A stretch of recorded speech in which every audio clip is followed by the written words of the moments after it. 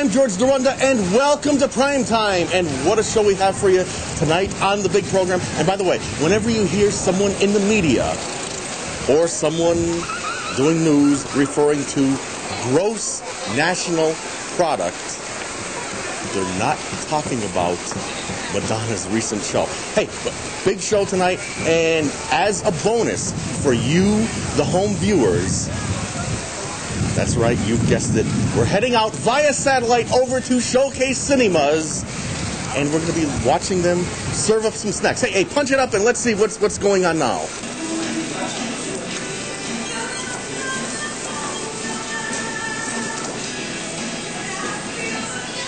Yeah, how about that? Serving up snacks at Showcase Cinemas. Hey, let's bring on our first guest and see if he can do any better. It's our very own mechanical man right here at the Big E. It's Randy Burns.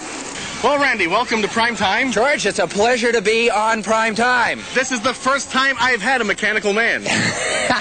On your show. On my show. Yeah, let's preface that. Yeah. How long have you been doing the mechanical man? I've been a robot for 15 years. Been practicing being a robot. Yeah, I say practicing because I think of myself as a doctor of sorts, and doctors practice what they do, don't they? That's scary. Yeah. It is if you're going under the knife, yeah.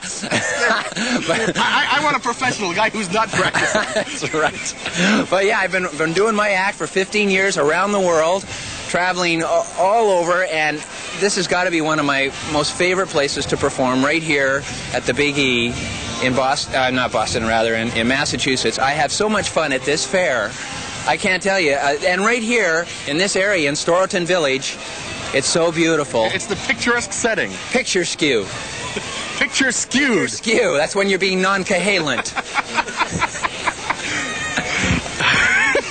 I'm throwing your train of thought off. Las Vegas. You're from Las Vegas. That's right. Where it's a state law, you got to do this.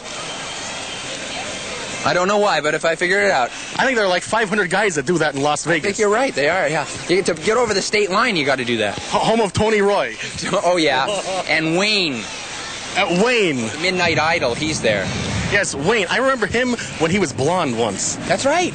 When he was singing, Danke Shane, darling, Danke Shane. Hey. Now, were you a singer before you became the mechanical man? Do I sound like it? I don't think so. What did you do before you became a mechanical man? I was an actor.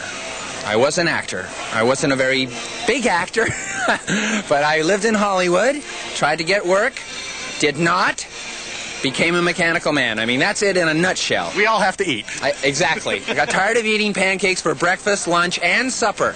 And craft dinner. Ate a lot of that craft dinner stuff. So I got tired of that. I wanted to eat some meat, you know. So I got a job being the mechanical man, and I was being paid for 8 hours a day, 5 days a week, and I would be a robot. Where was your first job as a mechanical man? On the Queen Mary in Long Beach, where she's permanently docked.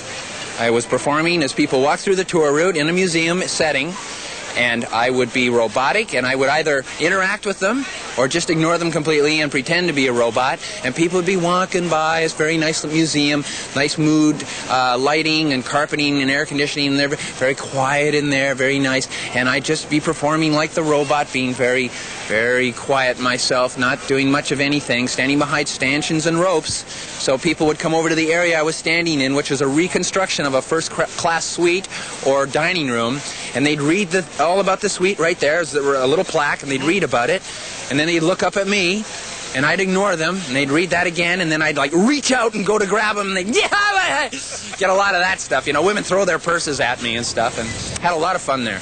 Well, with all the new innovations in motion pictures, maybe you can get back into acting. We have mechanical lizards now. Could happen. That's possible. Like RoboCop 3 is coming out. I don't know if you knew that. I thought, hey, there's maybe a part for me. Maybe RoboCop 3 Junior. Yeah. No, I don't think so. But I'll consider it. A negotiator. Yes, robots are really coming into their own, you know, and I want to be a part of that. I've had a lot of experience. So you're basically ahead of your time. I am. I've been 15 years ahead of my time all my life. But it's nice to be a mechanical man and be performing here for the people to see so they can come right up and touch the mechanical man, interact with me. I love that.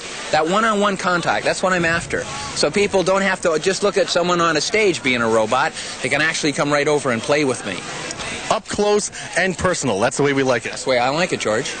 Hey, thanks for being on Primetime. It's been, a pleasure. Are you kidding? I've heard about Primetime. I wanted to be on this show. You've heard all those rumors. I'm sure. I love it. Thank you so much. Primetime. You're the greatest. I love these guys. We'll be right back with more of the big program.